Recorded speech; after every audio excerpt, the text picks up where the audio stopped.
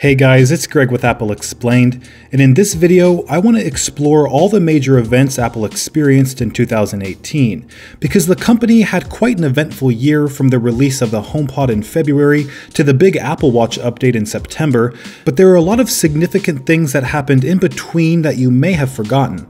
Now, this video topic was the second place winner of last week's voting poll, and if you didn't get to vote, make sure you're subscribed.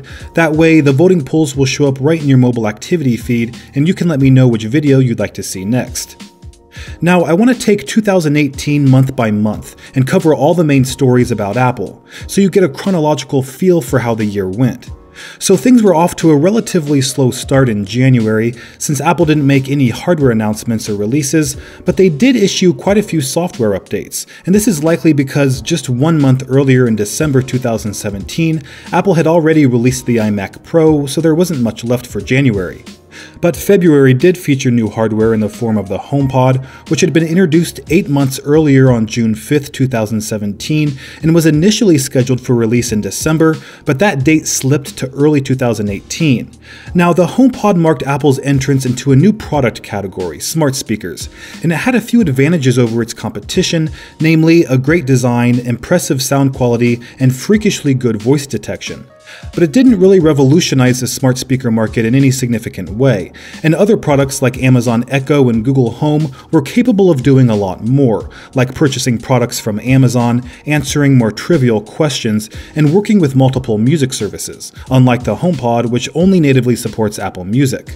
But the good news for HomePod is that all of its limitations are software-based, so Apple could easily make it a much more valuable and capable product by issuing updates to Siri. Now, March was the first month of 2018 to feature an Apple event. It was held in Chicago and geared toward the education market. And although Apple didn't make any huge announcements, they did reveal a new low-cost 9.7-inch iPad with support for Apple Pencil, which used to be an accessory exclusive to the higher-priced iPad Pro models. And they not only made the iPad more affordable than ever, they also made its stylus more affordable by partnering with Logitech to create the $50 Logitech Crayon.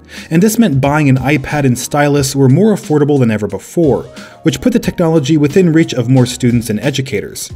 Apple also announced new classroom management apps for educators like Schoolwork, which allowed teachers to manage their classroom digitally. But Apple actually had more hardware to release in March, and it came in the form of a space gray keyboard, Magic Trackpad, and Magic Mouse, which were previously only available as bundled accessories with the iMac Pro.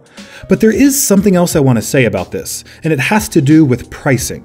You see, the traditional white and silver accessories already carried hefty price tags, but the new space gray versions of the same exact products featured a $20 premium, which was a bit strange since none of Apple's other space gray products had a higher price than their counterparts. And these price hikes would only be the first of many in 2018. Now, April wasn't as busy for Apple, but they did reveal some information about the new modular Mac Pro in an interview with TechCrunch.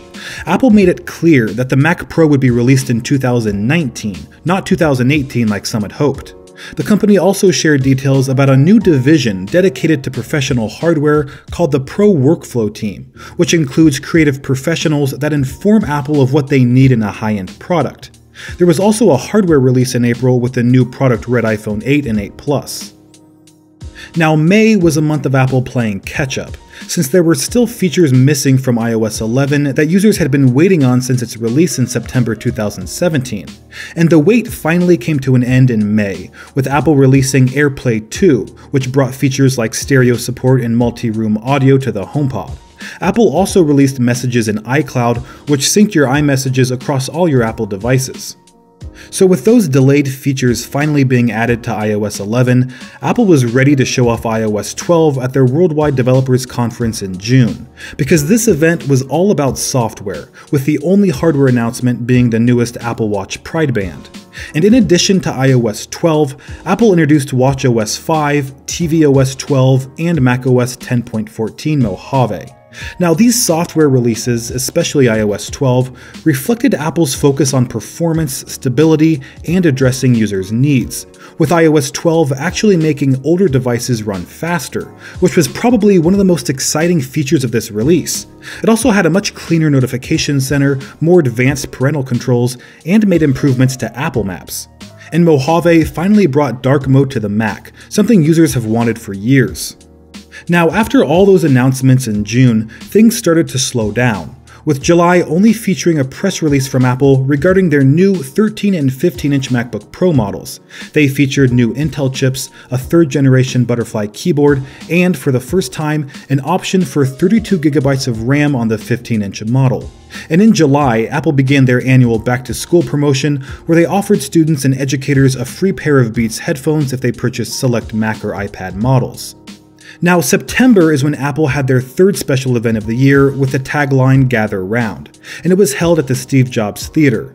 It was probably the most anticipated event of 2018 since everyone knew Apple would be introducing new hardware, and for the most part, the company didn't disappoint. They started off with the biggest update to the Apple Watch since the original.